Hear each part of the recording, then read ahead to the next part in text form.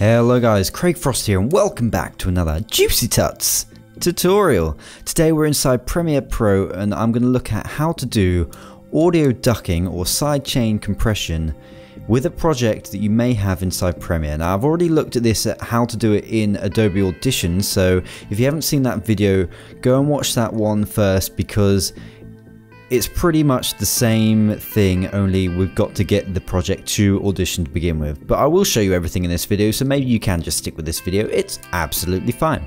So what I have here is I have a video track shot on a GoPro. I have some music, which sounds like this.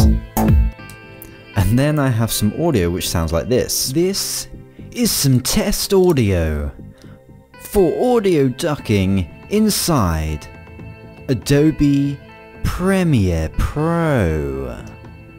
Oh, that's such a good voiceover. But the thing is, when it mixes with the music, it sounds a bit like this. This is some test audio for audio ducking inside Adobe.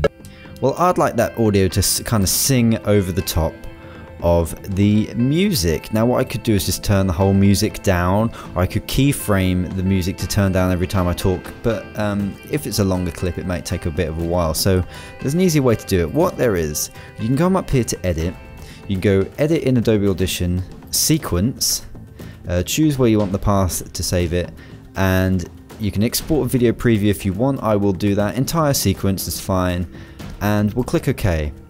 And I've already done a practice of this, so that's why it said overwrite, but yes, that's fine. So it's going to prepare all the assets we need to edit in Adobe Audition, and there you go. Now it's brought it into Adobe Audition. We have a video track which is playing in this little monitor down here.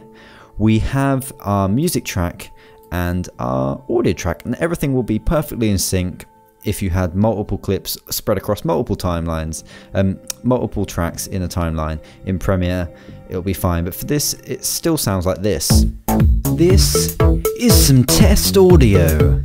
Now, to make that really sing over the top, on the Effects tab of the audio, I'm going to bring up Amplitude Compression, Dynamics Processing, and then use the preset Soft Limit 24 decibels or minus, and then I'm going to set the output gain to 0. And that should be fine, and now we'll hear the music is a lot quieter. This is some test audio. Now you can hear the audio, but the thing is, the music is constantly at that level. I want it to just stay at full volume, but just dip when I talk, so people won't even notice that it's dipping. To do that, what we need to do is we come up here to Sidechain, sends even, and then we need to set up a sidechain on the vocal track.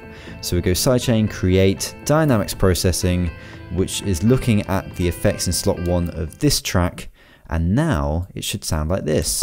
This is some test audio for audio ducking inside. You can really hear that ducking. I'll play it one more time with the vocal track muted. Keep an eye on the audio levels down here. You'll really see it duck every time I speak.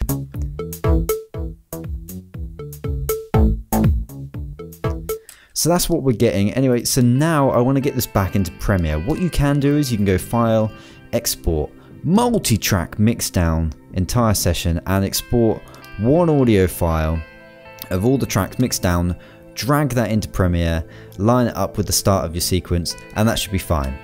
And that's effectively what we're going to do anyway, but there's an even easier way of doing that. You can go Multi-Track and export to Premiere Pro, choose where you want it to go, and we want to mix down session to a stereo file. Now you can say open in Adobe Premiere Pro and that will automatically open it, but I'll show you where to find it just in case it doesn't.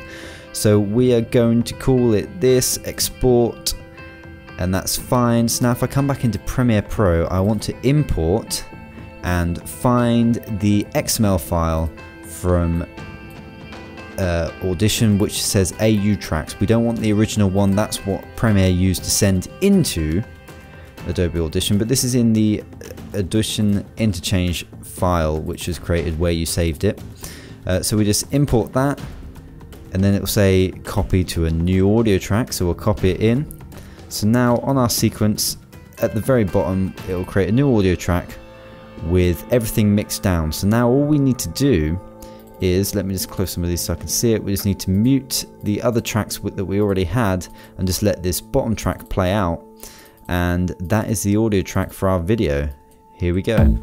This is some test audio for audio ducking inside Adobe. There you go. Anyway, I hope this video helped. You can use this for a number of different things, and it will save a lot of time, especially if you've got a video which is like 20 minutes long and you had to go through and keyframe the audio for every time someone speaks. But this will really help. So thank you for watching.